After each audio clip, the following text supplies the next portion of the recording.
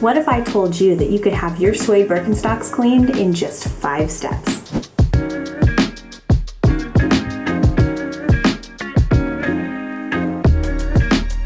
Stick around to the end of this video and I'll show you how to do it.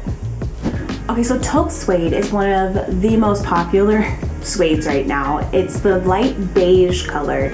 And I just kind of want to show you what will happen to those if you don't maintain them. So all of my examples that I have in front of me are obliterated. But you really need to understand that when you own a pair of taupe suede Birkenstocks, how you got them to begin with, they're not going to stay looking like that. Now, one thing that you really need to do is you need to invest in either the Birkenstock cleaning kit, a Scotch Guard, or we also have Weather Guard, which is really awesome too. And we'll show you all of those, or I'll have all the links below. But you want to make sure that you're preventing stuff from happening. Prevention is going to be like 90% of your life when you own a pair of taupe suede. I mean, this is a worn pair of taupe suede. It's a pretty significant stain that is on this shoe that could have mostly been prevented had the shoes been treated with something like the water and stain repellent from Birkenstock or Weather Guard, something along those lines. Again, links are going to be down in the description. Yeah, this was once this.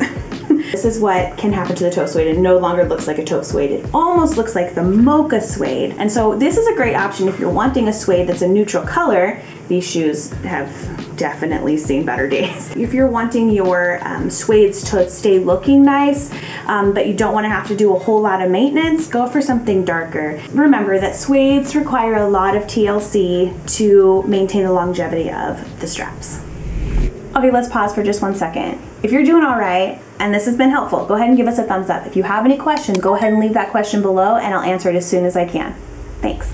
All right, let's go over all of the tools and products that you're going to need in order to maintain and clean your taupe suede Birkenstocks or your suedes. Today we're going to be focusing on taupe suede. It is a lighter suede. The pair that was provided to me for this video is not a well-worn pair of Birkenstocks. She's only had these for a short period of time. She did have one pretty good spot on one of the straps. I just want to forewarn you that this is not going to be an amazing before and after, but you are able to see all of the process and every step that I do, you'll be able to do on your Birkenstocks.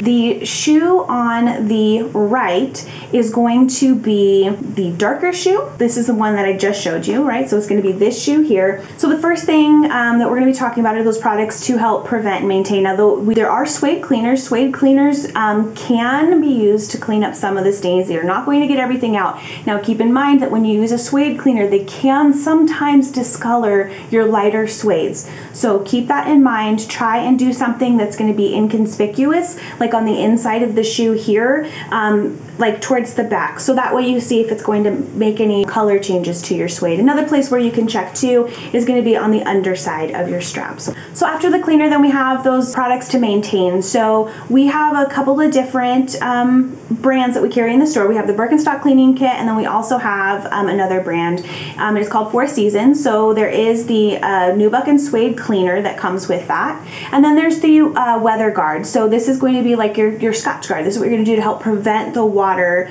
or staining on your shoes. Then you have the water and stain repellent from Birkenstock. It comes in your cleaning kit. And then also in your cleaning kit, you're going to have your Cork seal. We also have just this little bottle of Cork seal. It comes with a built-in brush, which is really nice. It makes easy application.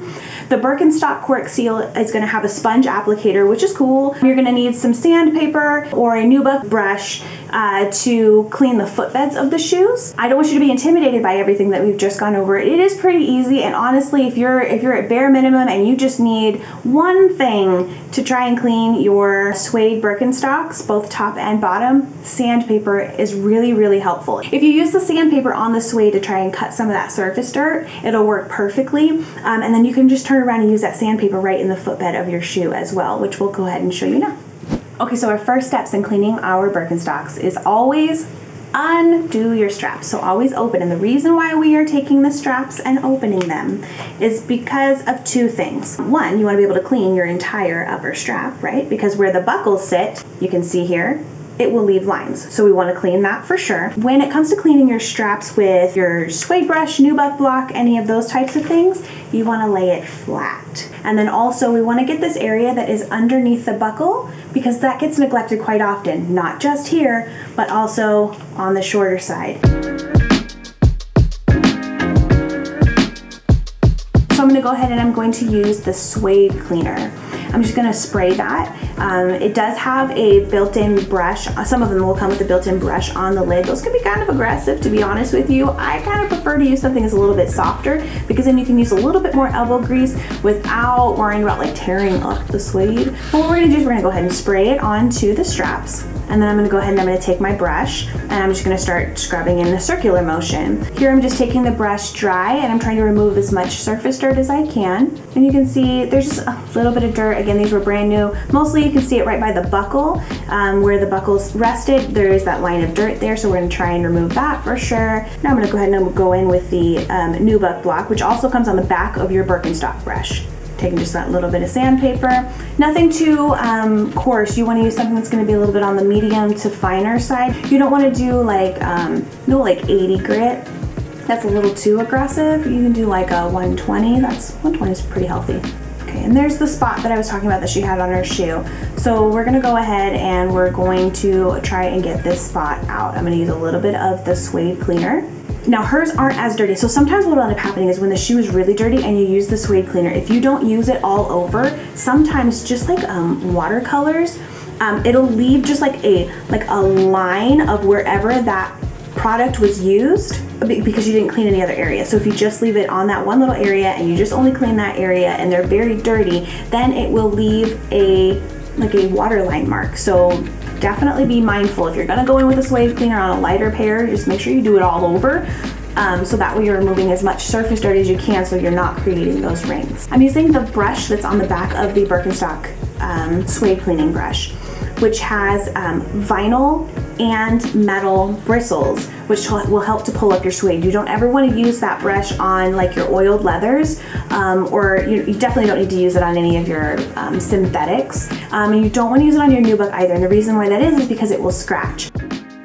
Okay, so first things first, we want to open up the shoe. That way we can get in and around all the buckles, and then we can also lay the shoe flat so that we have a good working area. In cases like this where I might be using like a suede cleaner, I like to just put like a cut up t-shirt or a rag underneath what I'm doing, so that way I'm not making a big mess on my table. Okay, so now we're gonna go ahead and we're gonna work on the footbed of these shoes. As you can see, she's probably had these for like 6 months, probably not even a year, just based off of the uppers. Either that or she's very careful with them. But you can see her footprint is in there, and all that is, the only reason your footprint is there is because of the oils on your feet and the sweat and the friction. So when all of these things come together, that's when it smooths out and darkens. So basically all we're gonna do is we're just gonna remove all of that surface dirt. So because these are not my shoes, these are somebody else's shoes, I'm going to go ahead and glove up, and we're going to clean up the footbed of her shoes. Just so that you know, if ever you send your shoes in for cleaning with us, we don't clean the footbed, and the reason why we don't clean the footbed is for sanitary purposes. We've had shoes that have been sent in to us that smell like urine. We've had some that have had blood on them. So just as sanitary reasons, we don't typically do this. So this is me showing you how to do this and keeping myself safe at the same time by using the gloves. Her shoes were not an example of what I just said, but these are well-worn shoes, and so all that we are doing right now is we're just removing the surface dirt from the footbed. And it's gonna make them kind of feel a little bit rough again. They're not gonna be smooth, but as soon as you start wearing them again within like the next week, that footprint will have shown up again, but because you removed all that surface dirt, they may be less funky in the outer area. Now the heel cup is the area where it's gonna be a little bit trickier to get into. So sandpaper is great. You can wrap your finger with it and get in there. It's just going to be the most difficult area to get into just because of the contours of the footbed. But just making sure that you get in there so that way you've got a clean slate to start walking in the next day, which is awesome. But just have patience, you've got this. And now I'm just going through with the suede brush to just, again, bring up some of the nap. I'm also getting out a lot of the dust that I just pulled up with the sandpaper. Also, by going over the entire footbed with that brush, it also helps to smooth out any of those striations, because some of those areas you're only able really to work in one direction, especially on the sides of the footbed. All right, so now that we have the footbed clean, I just want to show you before and after. So again, your shoe will eventually look like this again as soon as you start wearing it, but at least you know that you're walking in a clean shoe. Okay, so now that we have the footbed cleaned up, we're gonna go ahead and we're gonna move to the undersides of the straps. Your sweat is gonna be there, lotions, all that kind of stuff. So the same type of thing is gonna happen on not necessarily all of your strap, but on a large portion of the underside of your strap. So what I'm using is I'm using a suede cleaning brush, and I'm just using the nylon bristles along with the metal bristles, and I'm just getting in there and I'm just reviving the nap, and as I'm doing that, that is also removing a lot of the surface dirt. We're gonna do this to both sides, one shoe and then the other. On this one though, I'm gonna go ahead and I'm gonna use that sandpaper. So the sandpaper is gonna do the same thing that we were just doing in the footbed, and all that's doing is it's just reviving the nap, removing the surface dirt, removing all that buildup, and making those feel almost like brand new. They're not gonna be brand new, but they will feel so much better. It's so important using that table to stabilize the shoe. So if you just turn the shoe on its side and you if you use the sandpaper or the brush while your shoe is flat on the table, it helps a lot. Okay, so these are all of the tools that I'm going to use to prepare my cork. So I just use a pair of cuticle nippers. You don't have to use that. It's just the easiest for me to use. There's just also these tiny little scissors. You can also use a nail file or some sandpaper. But again, all we're trying to do is we're trying to remove that separation that's happening with the old cork seal. Okay, so let's go ahead and get right into the trimming of the cork. All I'm doing is I am just going and I'm finding anything that is separated from the cork, any of the old cork seal that's separated from the cork. Do not cut into the cork. Just make sure that you're only just trimming a little bit of old cork seal that is hanging off the side of the shoe. Maybe you've got like some gum or something on the outside of your shoe. This is where you're gonna go and you're gonna remove any physical things that are gonna prevent you from having a really good seal on your cork. Okay, so now that we've gone ahead and we've trimmed everything away, I'm just gonna go ahead and those little pieces that I couldn't get to with my scissors or my nippers, I'm going to go ahead and I'm gonna use the nail file and I'm just gonna smooth that out. Okay, so if you're gonna do nothing else but just go ahead and seal your cork, this is very, very important. You really need to make sure that you clean off any excess dirt that is on the cork. You don't want to seal it in. So what I've done is I've just taken a household cleaner. You can use 409 Simple Green. I'm using the Melaleuca. I'm just cleaning off the cork. Now the thing is you don't want to saturate it. That's why I sprayed it on the cloth first. Okay, it's very important that you have a very clean surface to start doing the cork seal on, because the last thing that you want to do is to seal your cork and then have a bunch of suede fuzz, dirt, dust, any of that kind of stuff. You don't want to have any of that sticking to your cork seal that you're about to put on. So just make sure that your area is clean. Make sure that the cork is dry, that it feels dry to the touch. That's what I'm doing here, is I'm making sure that it feels dry before I go ahead and I apply the cork seal. You want to make sure that you are either going the same direction as the cork, so I'm going to either be going this way with the cork seal, or I want to be pulling it down from the sole material towards the footbed, so that if there is any excess cork seal, we're not gooing it into here, if that makes any sense. If you have any questions, please feel free to ask the question in the comment below and I will be happy to answer any questions you have. So I'm going in with the 4 Seasons cork seal, and I love this cork seal because it has a built-in brush. I love it. It makes it so easy to apply. And so I'm just gonna go right along the edge of my strap without getting it on the strap. Don't get the cork seal on the strap. Also, the cork seal only goes on the cork that is exposed, not inside of the footbed where your foot sits. You'll ruin your shoe. So I'm only just applying it to the outside of the shoe. I'm avoiding straps and I'm avoiding the footbed. If you get it on the sole material, it's no big deal. Okay, so on this shoe, I'm gonna go ahead and I'm gonna switch over to the Birkenstock cork seal. And this is the one that comes in the tube that has a foam applicator on it. And then what I'm doing is I'm just using my finger. It, like I said, it can get on the sole material. That's not a problem. Now that we have everything sealed, it only takes about 10 to 15 minutes for it to dry. I like to just double check before I let them dry. that I just go through while it's still white and I can see where it is. Just make sure that it's not anywhere I don't want it to be. Once it is dried, it will be dried completely clear. And it will leave a little bit of a shine. I will say that the Birkenstock Cork seal is a little bit of a heavier shine than the Four Seasons, so that's also something to consider. And we're gonna leave out for 10 to 15 minutes and then we'll be good to go. Okay, so I promised the customer that I would teach her how to apply the protector. So I'm not protecting the ones that you saw in the video, but I am going to show you how to do it. So you're going to choose one or the other, or any type of a protector. So I have the Birkenstock water and stain repellent, and then I have the Four Seasons weather guard. So I will do Four Seasons weather guard and the Birkenstock water and stain repellent. So the first thing you want to do is you want to open up your shoes. Either lay the paper towel, or a paper towel, sorry, down in the footbed and then spray, or you can flip your shoes. Okay, so shake it.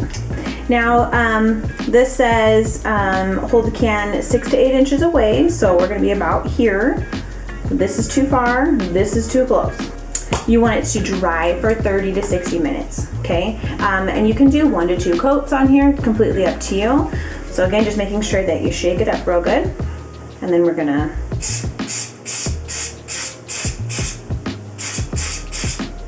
and I'm just making sure, like, I've seen that it's gotten a little bit darker. So I just want to make sure it's consistently darker.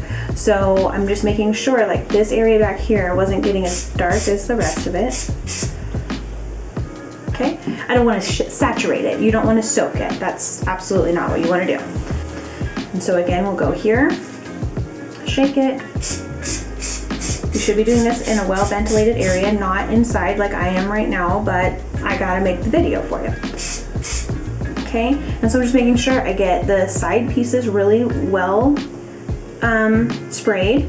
I can feel that I haven't gotten it sprayed everywhere. Just a back and forth motion, making sure you get everything sprayed. Okay, and then we pull this one to the side and we let it sit, let it dry. So I'm going to do one side and then the other, and this time we're going to use the Birkenstock one. And this one, like on here it says check for color fastness before applying. So again, this area here in the back of the middle part of the shoe, so right here, this is always a really good place to test something. This pair of shoes is going nowhere, so I'm not going to test it. But what you would do is you would just only spray it in this little section here. Here we go. There we go. So you would just test it right there and then wait, let it dry completely and see what you think, okay? I'm just gonna go for it just so I can show you how this works. So again, you're keeping your distance, you're just back and forth spraying, okay? This comes out very, very fine. So you can't really see where it's landing. There are some areas where it's gotten a little bit darker because there was a little bit of a stronger droplet that went there, or a bigger droplet. And so these are things you kind of want to watch for while you're doing stuff.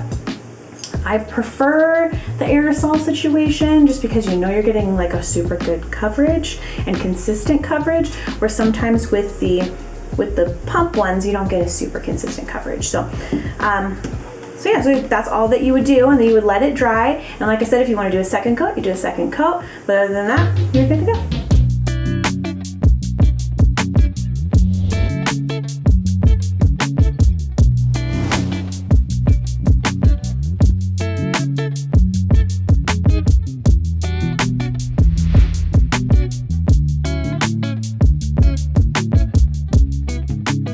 Thank you so much for watching today's video. I hope that it was helpful and that you learned something new and that your Birkenstocks are looking fabulous.